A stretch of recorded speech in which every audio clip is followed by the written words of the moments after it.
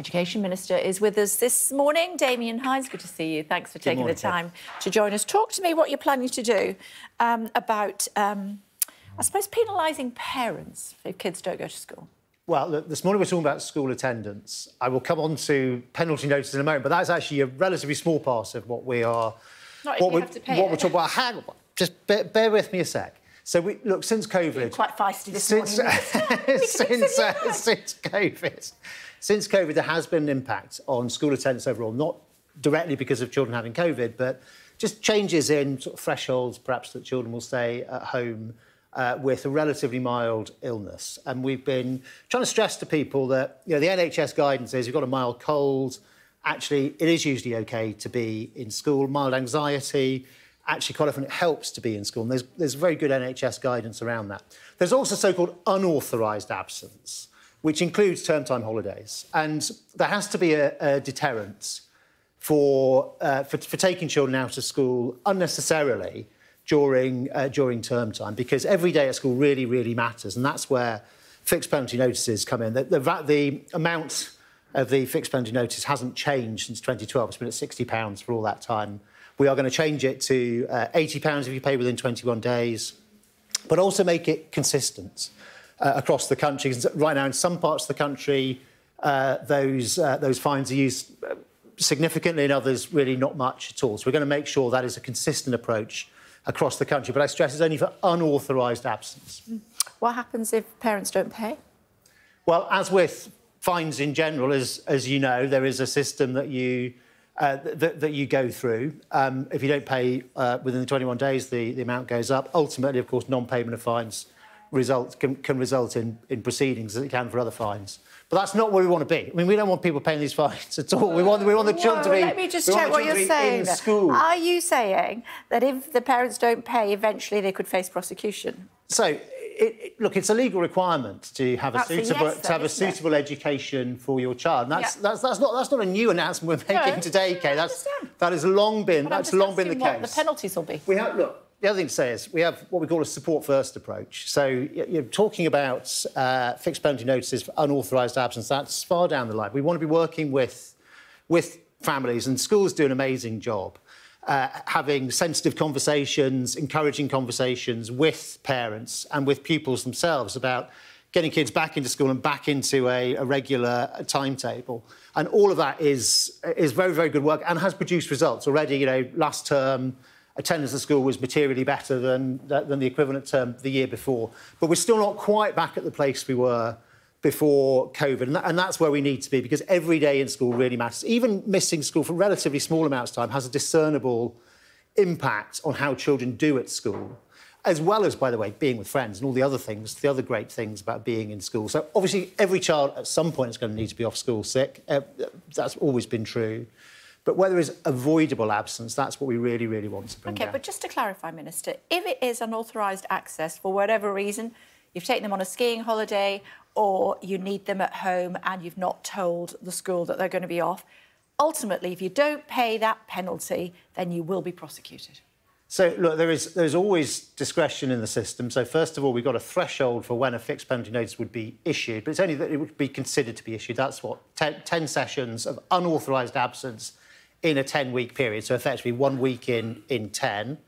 Then you'd be considered for this. Then, of course, you would be, if you are issued the fine, then yes, you do have to pay it, and that's a feature throughout our system, that when fines are issued, there is a requirement to do so, and there is a penalty for not paying the penalty. But we don't want parents to be there. That's not the point of this.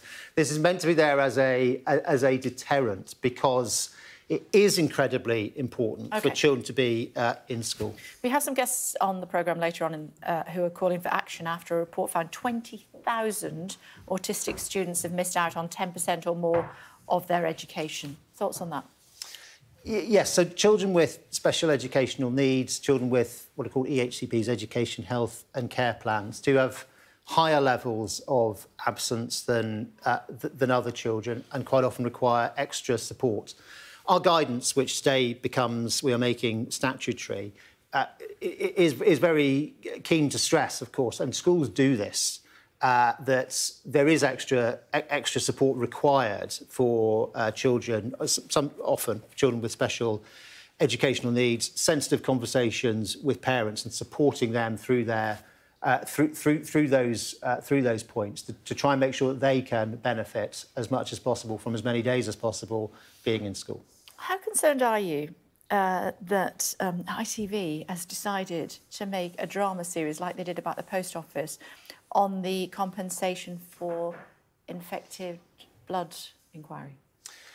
Well, look, we talk about the post office scandal and the terrible injustice that has been and the proportions of it compared to other things we've known. I mean, the infected blood scandal is like that, but over a longer period.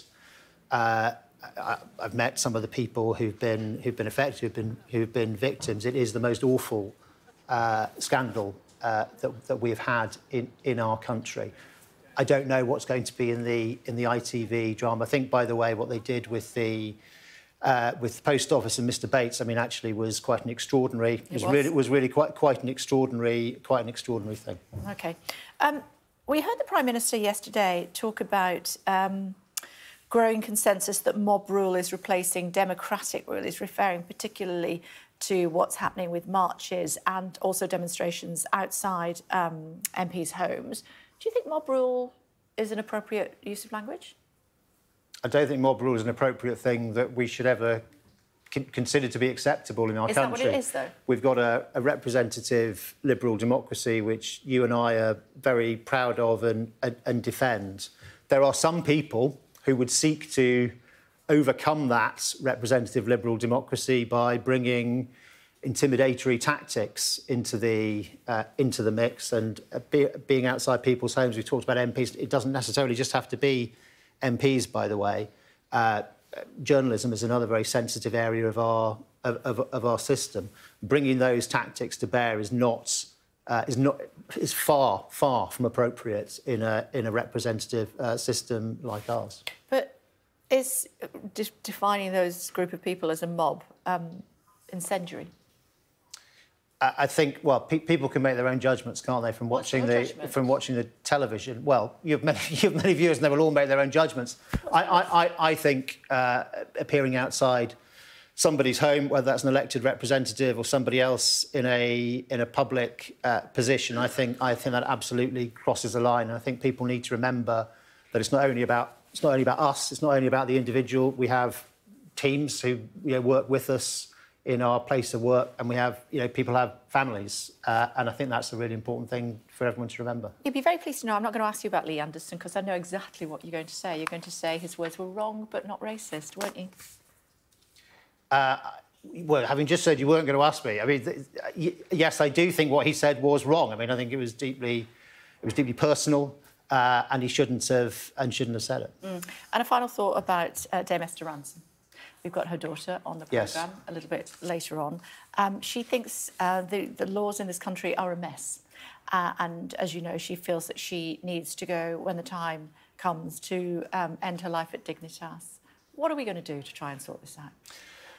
These are the most sensitive matters, of course, and you're talking about people, individuals and their families and loved ones in the most.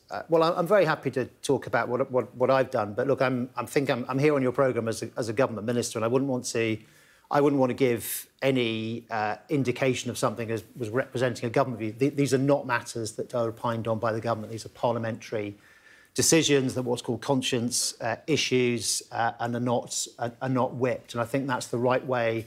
That's the right way to do it. By the way, it's another great strength of our representative liberal democracy that not all representative liberal democracies have. They are very sensitive. There will be a respectful and important debate as and when any of these questions come to the floor of the House of Commons. But absolutely. But my question is, why have you reached your view? Well, look, you can see you can see my voting record, and I've decided that although in the past when these votes have come, I've decided that although, as I say, these are almost unimaginable decisions to be in, and you must have absolute respect for the decisions that people make, I decided at that time that I did not think it was right at that time for a change in the law, but that is not me representing a government position. No, You've asked me directly.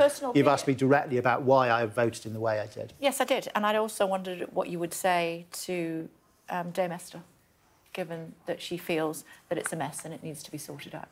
Well, I have entire respect for Dame Esther and her entire family. I mean, and her obviously extremely difficult situation, and by extension their extremely difficult situation, and being able to talk about some of these issues publicly, I think does a great service to public debate. But there will still be as and when any such votes comes to the House of Commons, there'll be a respectful discussion and consideration of the issues. You won't change your mind, though? From all perspectives. You won't change your view, though?